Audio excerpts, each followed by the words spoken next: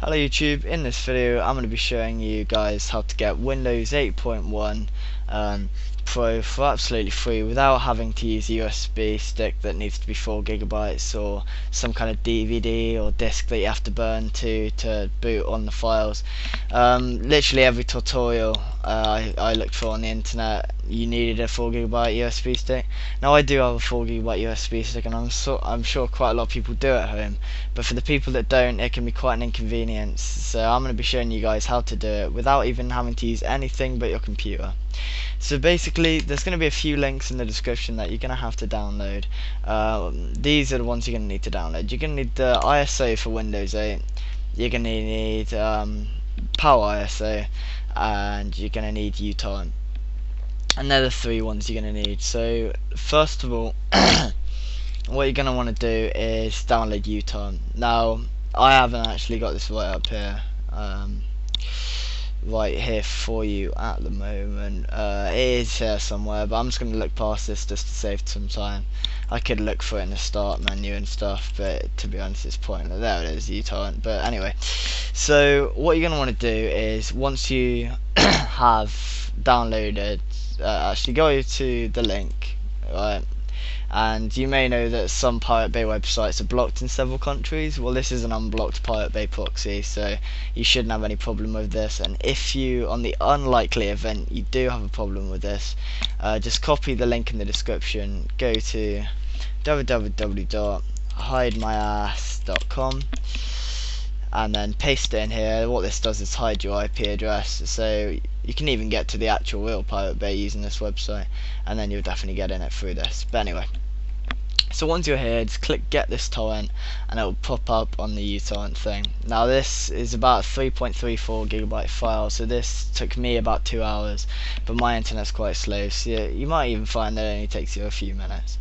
Depends on your internet speeds. So once it's downloaded and you've extracted it to your desktop, right click on it, click power, hover over Power ISO. You will have to restart your computer after downloading Power ISO for it to do the changes and stuff. But once you've done the restarting of the computer and stuff, hover over Power ISO rather, and click set number of drives. Now you're going to want to set this to either 1 or 2. I just do 2 just to be safe. So once you click 2, right click over the ISO file, hover over Power ISO, click mount, and then set the drive that you want to mount it to. Now because I'm already on Windows 8, it's gonna like fuck around a bit, and yeah, it will just say that, and you know, but for you this will actually mount. And then when you go onto my computer, obviously mine didn't mount then. That's just purely because that isn't actually a Windows 8 file, that's just a random ISO file I'm using for this tutorial just to represent it. But once it's on there, it will just, as you can see, I don't even have a DVD in my drive at the moment. That's just Power ISO sort of putting one in there. But just double click on the CD, it will take you to what would look like an official licensed Windows copy and stuff.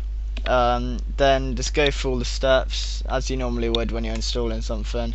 Look in the description, make sure you get them serial numbers in there, and yeah, so once it's done guys, you will actually have the official Windows 8.1 Pro absolutely fine. It'll probably take about 10 minutes to set up, like the actual setup of it, but after that guys, you're absolutely done, you've got Windows 8. So I hope you guys have enjoyed this video, and if you have, then please do not hesitate to hit that like button and subscribe, and even share it to your Facebook, Twitter, Tumblr, anything you want to share it to. Just share it to your mates, get this video viral, so people can really sort of, you know, get to grips with the fact that they don't need to have a 4 GB USB stick and all that stuff. So yeah, I hope this video helped you guys, and if it has, then yeah, I'll see you in the next one guys. Bye bye.